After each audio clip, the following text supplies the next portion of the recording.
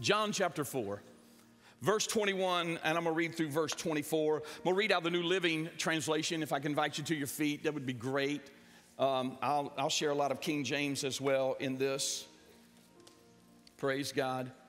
John chapter 4, verse 21, Scripture reads, it says, and Jesus replied, believe me, dear woman, the time is coming when it will no longer matter where you worship the Father, on this mountain or in Jerusalem, because they were in conflict of where worship should take place. They were in conflict, right? And Jesus is saying, it's not so much about the place. You should worship as much at home as you do at church. Because the same God that visits us here will visit you there.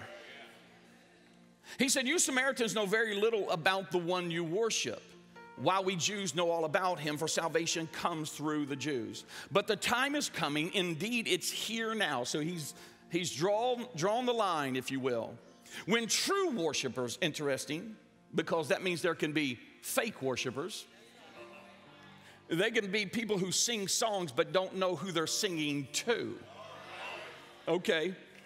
But the true worshipers, here you go, worship the Father in spirit and in truth. For the Father is looking. There's not a lot of passages in Scripture where it identifies what God is looking for.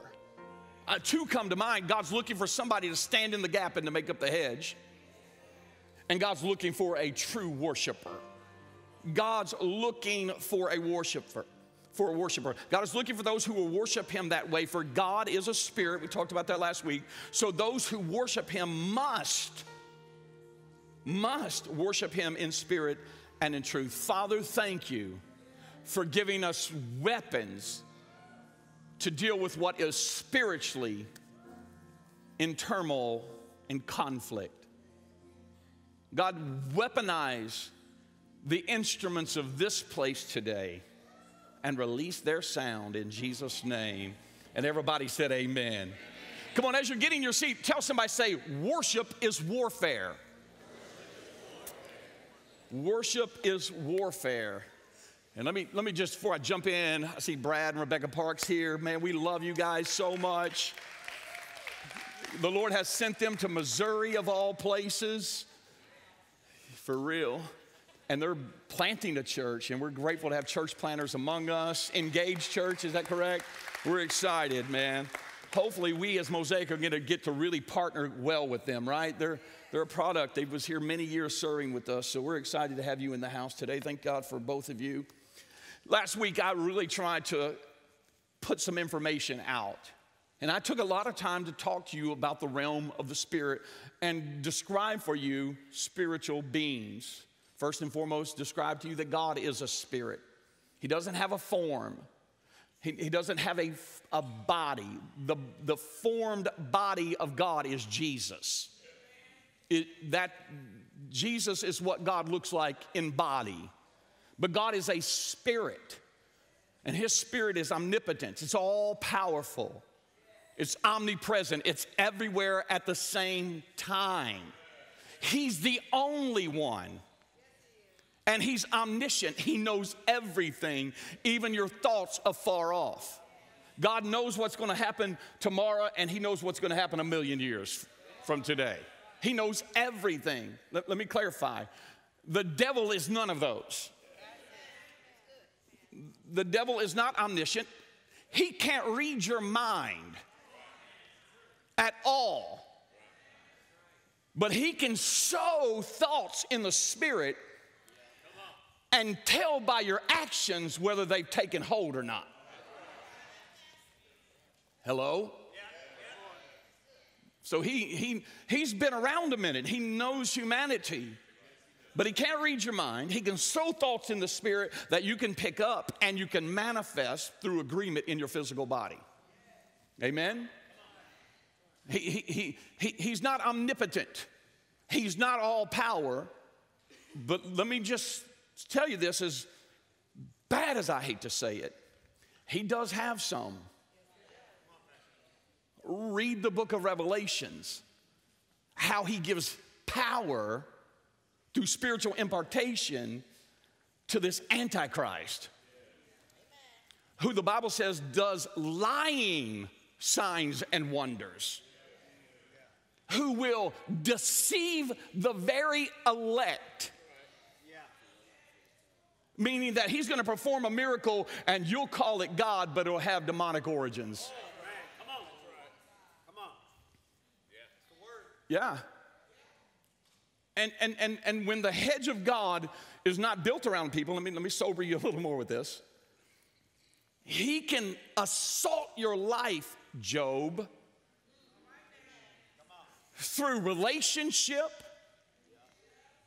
He sent the Chaldeans to come plunder and steal. The fact that theft took place lets me know the origin of the influencer. Because the thief has come to kill, steal, and destroy. When I see those manifestations taking place, I know who it is. I know what influence they're under. I know what spirit they've gotten into agreement with. When I hear slander and accusation, hence we'll call it gossip, I know what spirit it is. Because the Bible describes Satan as a slanderer, or if you need a King James, an accuser of the brethren. And so he makes accusations, and when accusations start flying towards believers of Jesus, I know the influence. Why is that important? Because the Bible doesn't want us to be ignorant concerning the devices of the enemy. Why? Because when they manifest, I know now who I'm dealing with, because if I'm not careful, I'll think it's flesh and blood, but I'm not fighting flesh and blood. But spiritual wickedness is my opponent. Don't fear man who could only kill the body. That's not, okay. I know this sounds like some kind of Marvel comic stuff. And we've been Hollywood so much that it's desensitized us to the believability of what is actualities in the spirit. I'm going to.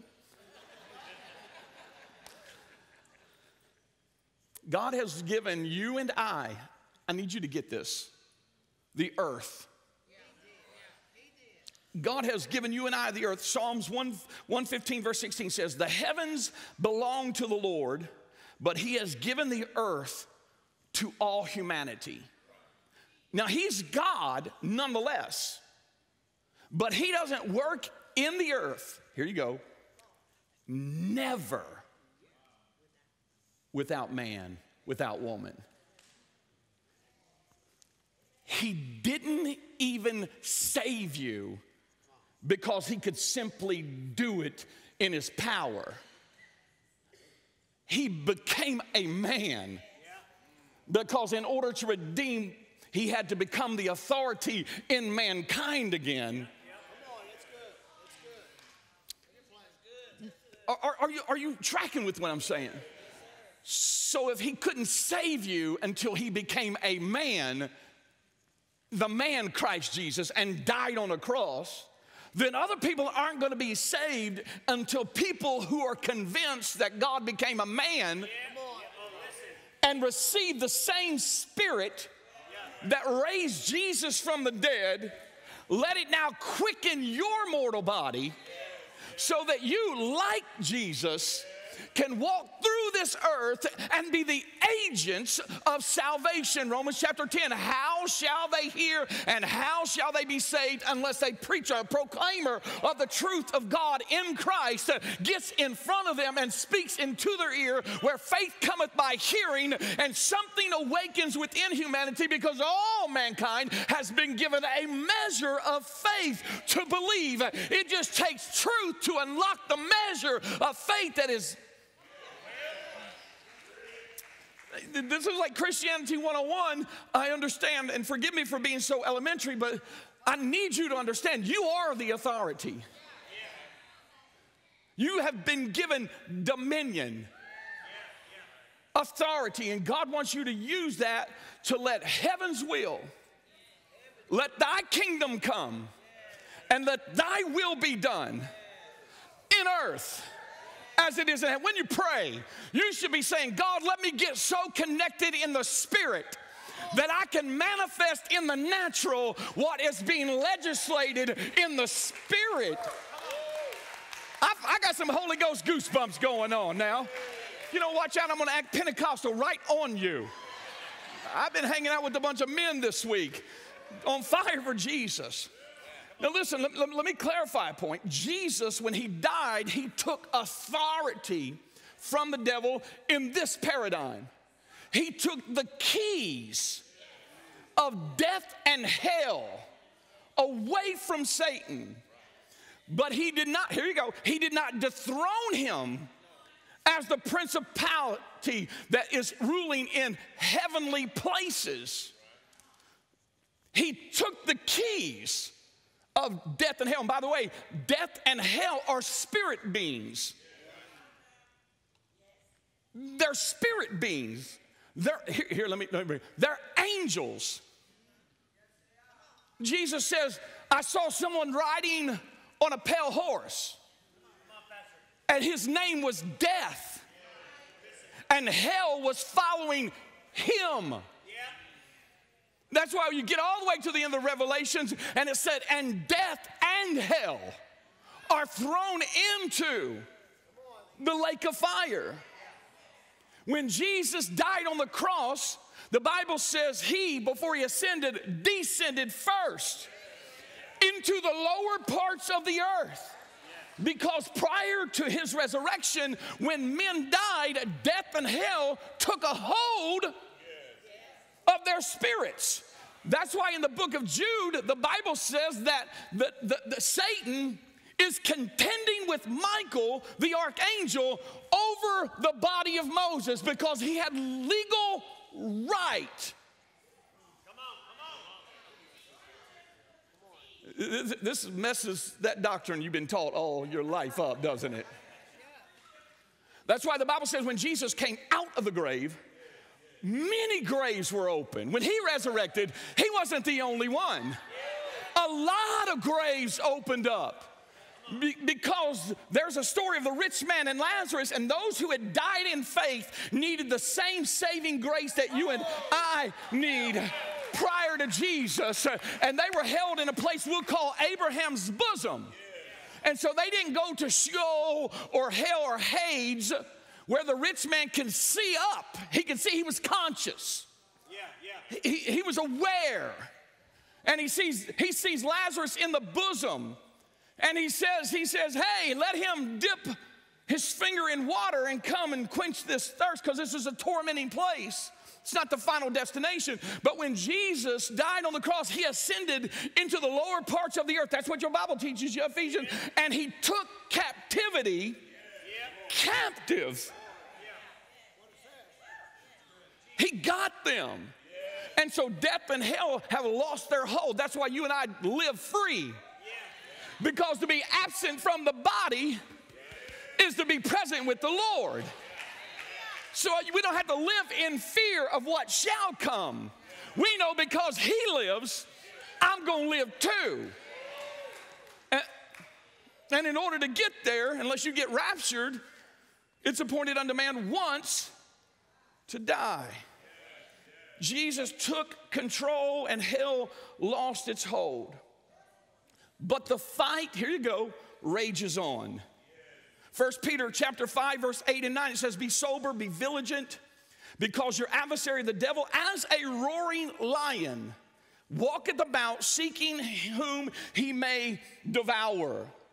This is the Apostle Paul, long after the resurrection of Jesus. I don't need help. Excuse me. Maybe I do.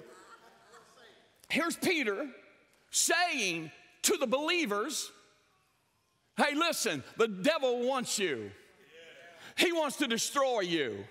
He's walking about making a lot of noise, wanting to devour people's lives because that's an attribute of who he is.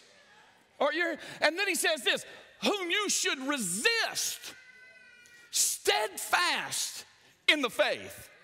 Meaning this, that you're not going to get out of the conflict But you need to find a way through your faith to leverage your faith in order to prove resistance. Because if you resist the devil, he will flee. Even though he has governance through people that fall prey to his influence. Even though Paul calls him in Ephesians the God of this world, your faith is your victory. You overcome it through your faith. Faith is not simply believing, it's also expressive. James said, he said, show me your faith by your works. Because what you believe should play out in how you live. What you are convinced of should show out in what you give your life to. Are you with me? And so we have an enemy. And he is coming at you. And you're not going to get the opportunity to avoid him. And he doesn't always come with horns, a pitchfork, a long red tail. Sometimes he's tall, dark, and handsome with a good job and six-pack abs. Sometimes she's a brunette with blue eyes. Can't have green. With blue eyes. In a miniskirt. Sitting in the cubicle right next to you. Do you want me to patronize you or you want me to weaponize you? You need to figure out which one. I'm not in the patronizing mood.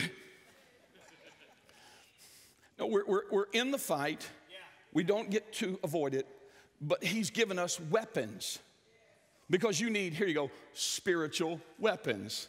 2 Corinthians 10:4 says the weapons of our warfare are not carnal, but mighty through God to the pulling down of strongholds. You have spiritual weaponry that is mighty, megas, in God. And it has power to pull down strongholds. What is a stronghold? Strongholds are mindsets and mentalities and lifestyles and addictions that are consequential of that. And you and I have weaponry to pull down the strongholds of the devil in which he is using to hold humanity captive. It's a shame I already took up offering. Let me tell you about one of these weapons. Worship is a weapon. Worship is a weapon. Worship can be a warship. It is an agent of battle. It is armament in the realm of the spirit. Worship. No, let me say this. Here you go. Worship is sound and it is song. Worship is sound and it is song. It uses instruments and it uses voices that express their gratitude to God for all his glory. When you sing, you are fighting and you don't even know it. Most of the time we come into this place and sing our songs and do not know that we're contending in conflict with songs. It's just not singing the latest, greatest of Elevation and Maverick City and Bethel and whomsoever. We're just not singing songs. No, we're entering his courts and gates with thanksgiving and praise because we're posturing ourselves to create something where the Spirit of God for the Lord inhabits the praises of his people. Something attractive goes on in the Spirit when people begin to sing the songs of the Lord. The Bible said that God enthrones himself in the place where his name is being lifted up. Oh, when you just start singing to the Lord a new song or an old song, it catches heaven's ear and it brings the presence of God near. Worship is a weapon. And listen, worship has an origin long before humanity. In the realm of the Spirit, worship has been taking place for thousands of years. Amen. Notice this in Job 38:7. When the morning stars sang together and all the sons of God shouted for joy. It's not talking about you and I as sons. This is predating. Long before God formed Adam from the dust of the ground and breathed his spirit in him, there was worship taking place. Singing songs is a part of the spirit realm. It belongs in the realm of the spirit. It originated in the realm of the spirit. When Gabriel announces the birth of Jesus, you keep in the storyline, all of a sudden at his birth time, the angels are singing their song. Fast forward to the book of Revelation, chapter 4 and 5, and the Bible says they're falling down and throwing their crowns before the one who is worthy to break the seals. And they're singing their songs in heaven. Now listen, if you have worship, then you need a worship leader. Somebody that is directing the praise. And heaven had a worship leader long before Matthew Ammons. Lucifer was the worship leader. He led worship. He was the cherub that covers. Let me help you. I got to give you a scripture for that one, don't I? Ezekiel 38, verse 13. It says, notice this, you have been in Eden, the garden of God. Well, we know that to be the truth. Because that old serpent, the devil, is what Jesus describes him, or the angel does. Notice this, every precious stone was thy covering, the sardis, the topaz, the diamond, the beryl, the onyx, the jasper, the sapphire, the emerald, the carbuncle, and gold. Notice this, the workmanship of thy tabrets and of thy pipes was prepared in thee in the day that you was created. I told you last week that Lucifer was a created angel. His name means son of the morning. He was the praise and worship leader. And when you get into this text, I encourage you to read it deeply. When you get into this text, it says that he was created, here you go, as a worship instrument. The workmanship of his vesture, if you will, was pipes and stones. Stones always represent an act or an expression of worship in Scripture. In the Old Testament, you would see them erect stone altars to commemorate God, to worship God upon. Stone altar. Jesus said, if you don't worship me, the stones are going to cry out. The high priest, when he would go in before the Lord, he had stones set in his ephod because he's entering his gates and courts with thanksgiving and praise. Praise always goes first. That's why we start our service with praise, because in the Old Testament, Judah, which means to be praised, was always the one that was sent ahead of everyone else. It starts with praise. If you don't have a praise, you don't have an answer to prayer. Because the altar of incense, are you hearing me, was before the throne of God. It was the place that you praise your way to so you could grab a hold of and make your request known unto the God that you worship yourself from the gate to the place. Oh, help me, God. Here you go. He said, the workmanship of thy tabrets and thy pipes was prepared in the day you were created. Thou art, here's what he calls him, the anointed cherub that covers. I have set thee so. You was upon the mountain of God. Thou hast walked up and down in the midst of the stones of fire. Thou was perfect in the day in which you were created. And then it says this, until iniquity was found in you. He's a cherub. When you study out what a cherub is as an angelic being, it is this winged creature whose responsibility is to be in proximity of the presence of God. Right? That's why before the Holy of Holies on the temple, it had cherubs on the veil that was rent. And when you got into the holy place, the Bible says, the most holy place, the Bible says that on the top of the Ark of the Covenant was two cherubs that were cast, whose wings stretched out over the Ark of the Covenant of God. And it was in the midst of the cherubs where the presence of God would dwell, because God dwells where worship is made. Oh, man. Come on. Somebody going to get a song today. Somebody going to get set free today. Are you tracking with me? Yes, now, the fact that he is a winged creature and God is a spirit, ruach, wind and breath, right? So when he who has proximity to the Spirit of God moved in the presence of God, it was the Spirit of God, wind of God, that blowed through his vesture that caused a sound to come out of his being that heaven responded to with song and shouts of praise. And so when the cherub moved in the presence of God, the wind of God, his spirit moved through his creative being, and his wind instrument gave off a sound that caused heaven to respond. The problem with music today is when we clap and shout, the worship leader thinks we're clapping and shouting for them. And pride lifted him up. And Satan, here you go, wants your worship. Because he used to think that the adoration was because of the beauty and the craftsmanship of his created being.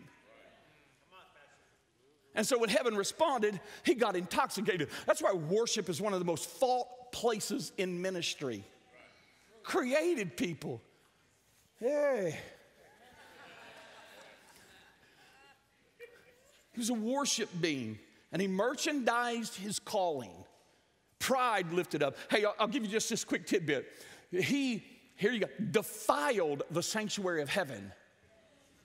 That's why, hey, this is interesting. That's why when Jesus was seen after the resurrection, he told Mary, touch me not, for I have not yet ascended. The writer of Hebrews says that he made atonement for the heavenly tabernacle that Moses got a picture of and says, build it according to the pattern in earth that you've seen in the spirit, because this is the pattern that it's going to take for God to dwell in. That's why Jesus is so powerful for you and I to know, because that's where the Spirit of God is going to dwell. To another he gave. Another means of like type and character and being. And the Holy Spirit is looking for somebody that looks like Jesus. Oh, help me, God. No, worship is the place that we fight. This is the place where we take over. Here you go. It shatters atmospheres. It shatters atmospheres that are heavy, that are toxic. Worship shatters atmospheres. Notice this, 1 Samuel 16:23 said it came to pass when the evil spirits from God was upon Saul. That's interesting, isn't it? Maybe we ought to go through the whole book of Job. I don't know that we've ever done that.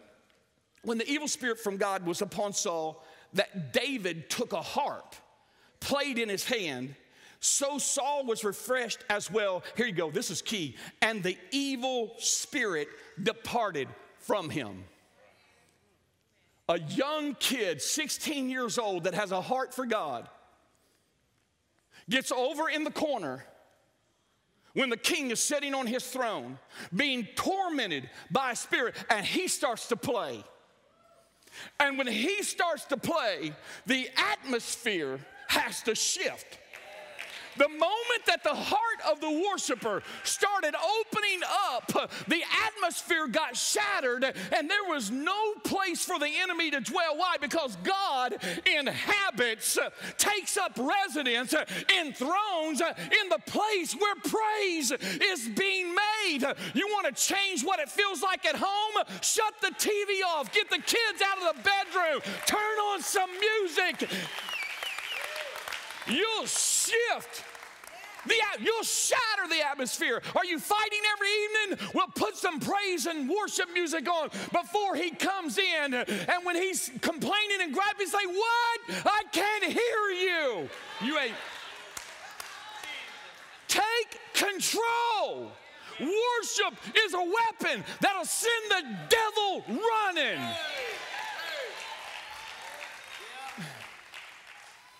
Because he wants your worship. And you know how he gets it? Is when you don't give it to God. I'm not throwing stones, but there's a lot of you in here can't wait for the song service to get over. You don't understand.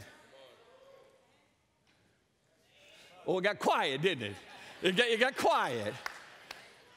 Hey, listen, I understand, especially when it's not my genre, especially when it's not sung by the person I want to sing it. I get that we have preference, but they're not up here to minister your preference. They're up here to give you language. So you can say something to God and about God that you might not have said all week long. You should show up early for worship because it's your and my opportunity every week to get in the light and say, God, you're good and your mercy endures forever. Oh, let me sing my song unto the Lord, for he has done marvelous things. If you don't sing, you ain't recognizing what's being done on your behalf. It shatters atmospheres. I was in India, and I got a lot of zeal. I had a lot of zeal. And so I'm going like, I'm going to take down Dagon's temple, right? I'm carrying the Ark of the Covenant into the temples, and Dagon's going to fall and be crashed over the threshold because there's idol worship everywhere. And we're in a remote area. And so I've got a lot of zeal, but not a lot of wisdom. And so I'm wanting to go out into these neighborhoods. And the people that was hosting us was like, no, that's not a good idea. It was a very hostile area. People slept at our doors at night. They were very protective. But I'm like, hey, I'm God's man. Come on. You don't know who I am. I'm just not another white guy from the States. So reluctantly, they said, okay, let's just walk down the street and we'll walk with you. Oh, I'm fired up. We're walking, we're witnessing, we're praying for people, and people who are Hindus, and you know, they got the red dot on the forehead. We're praying in the streets, we're laying hands on them, and God is just moving. All of a sudden I walk up into this place, and this guy is kind of down in a low area, and he's got a loincloth on. Let me just help you. If you run into somebody that's only wearing a loincloth, be careful. I don't care. I'm like, and my guy says, I said, what's he saying? Because he was speaking in Hindi, and he said he's wanting us to come down there if we're not afraid. I thought, let's go. Yeah. So I'm formulating my gospel narrative as I'm walking down the hill. I'm going to let him say what he's wanting to say, then I'm going to give him Jesus. I'm going to hit him with Jesus, right? And I've got this salvation persuasive message already built. Well, when I sit down, he sits down, and he starts gyrating. Just starts twitching, I'm like, oh. Before I could open my mouth, he started talking about my kids. Like, seriously, my son hadn't been in college long at all at that time, and he started out in an engineering track. He said that. He said, your son wants to be an engineer, doesn't he? I'm like, oh. When my Holy Spirit really gets to moving, my right arm will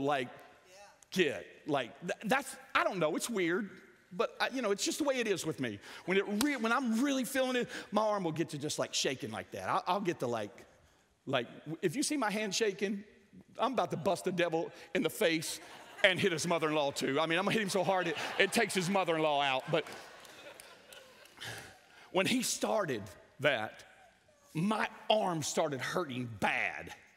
I felt it. I freaked out.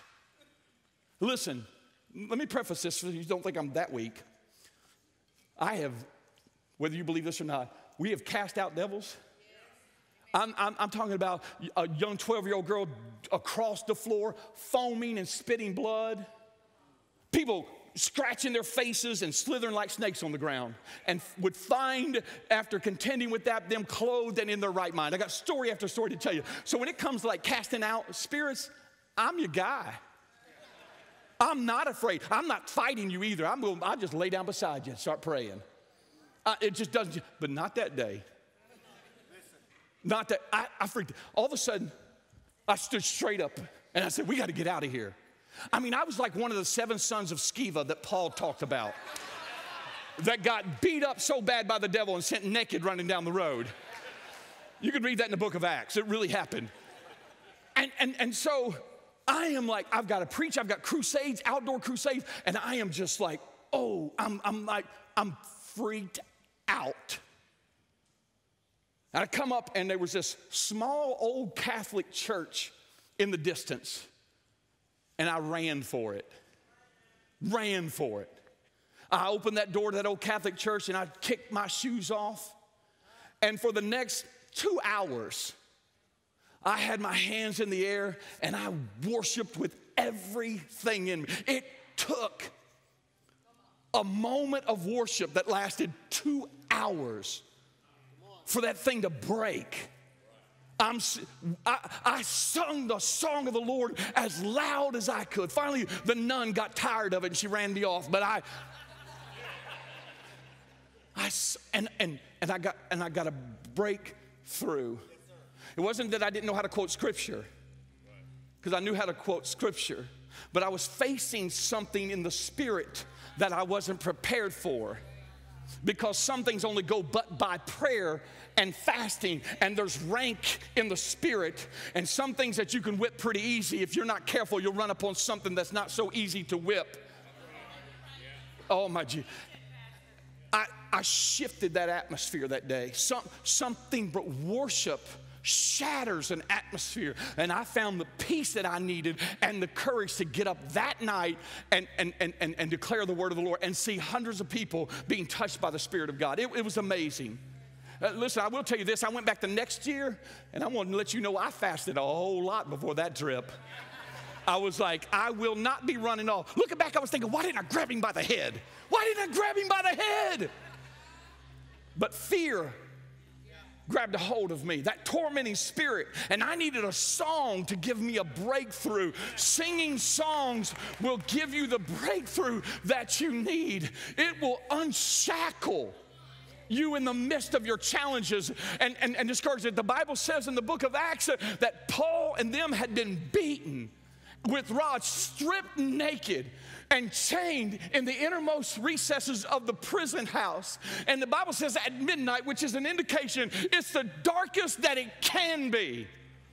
It's the worst that it can be. And at midnight, they found a song.